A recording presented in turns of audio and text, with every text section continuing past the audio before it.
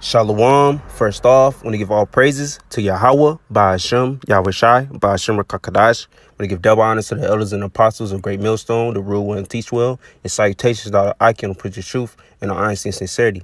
All right, this is Brother Yaramla from the Men of Valor, South Carolina Upstate Camp, coming at you with a quick video. All right, going to that the Lord did not give us the spirit of fear, man. All right, we got to conquer that spirit of fear. And once we conquer that, hey, man, the Lord will open a lot of things to us, man. All right.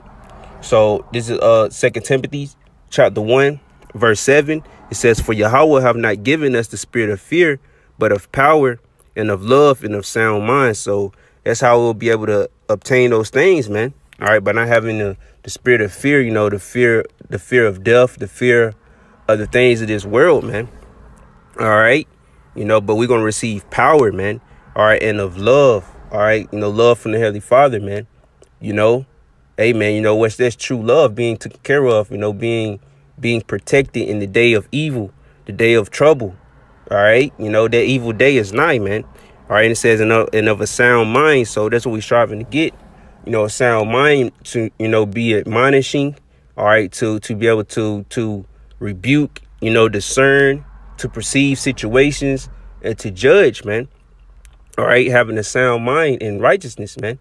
All right, to abound in the works of the Heavenly Father. All right, and to remain upright. All right, verse 8. "Be not thou therefore ashamed of the testimony of our Lord, nor of me his prisoner, but be thou partaker of the afflictions of the gospel according to the power of Yahweh." So we cannot be ashamed of the testimony of the Lord, man. We gotta, be out there openly. All right, pushing the word, pushing the name of the Heavenly Father and the Son. All right, we cannot be ashamed, man. All right. So it says, be thou partaker of the afflictions of the gospel according to the power of the Most High. So we're partaking in the afflictions, man. Yeah, we've been afflicted mentally, most brothers physically. All right. But hey, we got to be partakers of that because that's according to the gospel and the power of the Most High, man. We got to go through things. All right. All right. This is our light affliction, man. All right. We almost out of here, man. We almost at the finish line. Yeah, we get worn out, mentally. Getting drained. Hey, man, we got to keep pushing, man. All right. So let me get Matthew 10.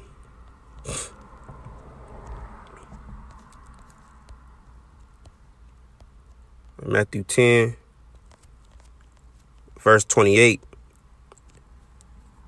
All right. So this is verse 26. It says, "Fear them not, therefore, for there is nothing covered that shall not be revealed, and hid that shall not be known. What I tell you in darkness, that speak ye in light, and what ye hear in the ear, that preach ye upon the housetops." All right, verse 28. "And fear not them which kill the body, but are not able to kill the soul, but rather fear him which is able to destroy both the soul and body in hell." All right, so hey, man, we're not supposed to fear, we should not, and we hope not to fear them which killeth the body, which is man, E in particular, man, coming down in Jacob's trouble, man.